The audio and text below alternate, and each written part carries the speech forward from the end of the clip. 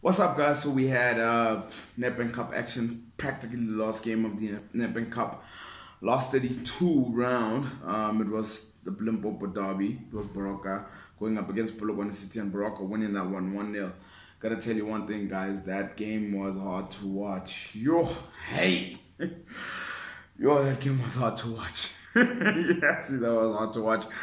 In terms of the quality wasn't there. I mean, you can see both teams are practically fighting relegation, so the quality was in there throughout the whole game. But let's try to break it down, right? To be fair, so I felt like Polokwane City were the better team. I feel like Polokwane City created most of the chances. They started really well, and eventually you could see like Baroka was slowly getting into the game. It's almost like that notion of like, as long as you don't concede, guys, you're still in the game. You know, they had that notion of like, as long as you don't concede, and it happened. And as the second half goes into it, same, the play wasn't so great from both either side. Just the poor decision making in the final third for some reason, and the shots were just going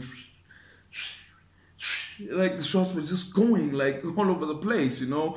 And then eventually Baroka get a chance, Prince Mumalo puts it in, and then 1-0, and that was it. And then eventually Baroka, possibly one of the teams you don't want them to score first, because they really, like, if you look at both teams in terms of heart and determination, Baroka really got that in terms of not wanting to lose.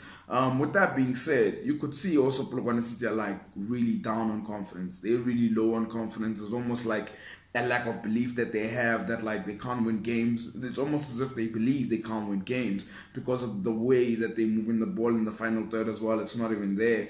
Look, I mean, the silver lining for them is that, look, man, nobody expected you to win this trophy, so it's all right. You know, I think after they exit, they focus on the league, and yeah, they're gonna have to really focus on the league. But like, I tell you, like Tegomodi said, after watching this game, you don't get a lot of confidence from both teams, how they're gonna do within the league. But with Baroka, on the other hand, they do have fight, they do have determination. Polokwane City, it's like, what do they have? You know, so Clinton Lawson, you've got a big job on your hands.